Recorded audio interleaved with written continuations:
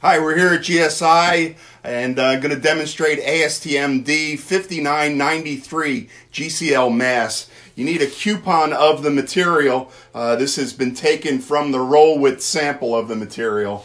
And now you'd like to use a clicker press to stamp out a piece of material. Here you see it. This was one done earlier. Cardboard underneath and then the sample around it. We are using a steel ruled die, very sharp. This one happens to be 6 inches by 6 inches. The minimum required is 4 inches by 4 inches or 100 millimeter by 100 millimeter.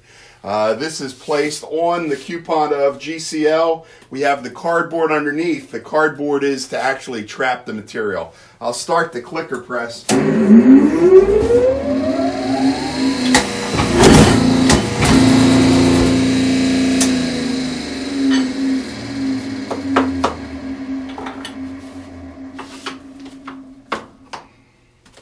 And now what we have is the sample. The GCL is here and it's constrained inside the die with this, this cardboard.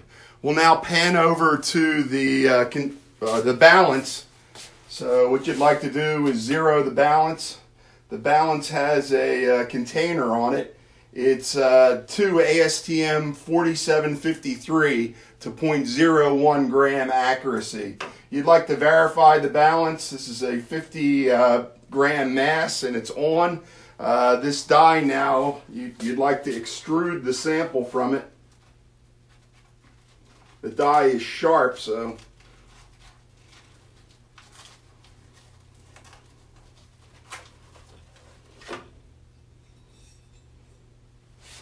and then subsequently to take the piece of cardboard out from it.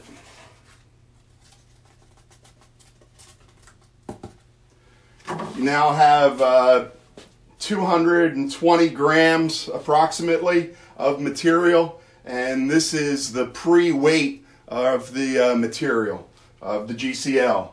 You'll then take this off, this container, and place it either in an aluminum tin or a ceramic or glass bowl.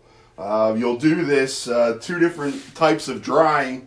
One is oven drying with a forced air oven as per ASTM E145, or a microwave. You'll have to use the glass or ceramic in the microwave. The power rating of this has to be greater than 700 watts. So pretty straightforward. You'll dry it for about 16 hours in the forced air oven, and in the microwave you'll have to experiment it. Watch out so that you're not killing the element. You get it to equilibrium where the mass does not change after drying it. It usually takes somewhere around 6 to 10 minutes depending on the moisture content of the GCL. What you'll also need from this is the mass per unit area, the geosynthetics, which are attached to the GCL. In this particular case, there's a woven on one side and a non-woven textile on the other, which has been needle punched together.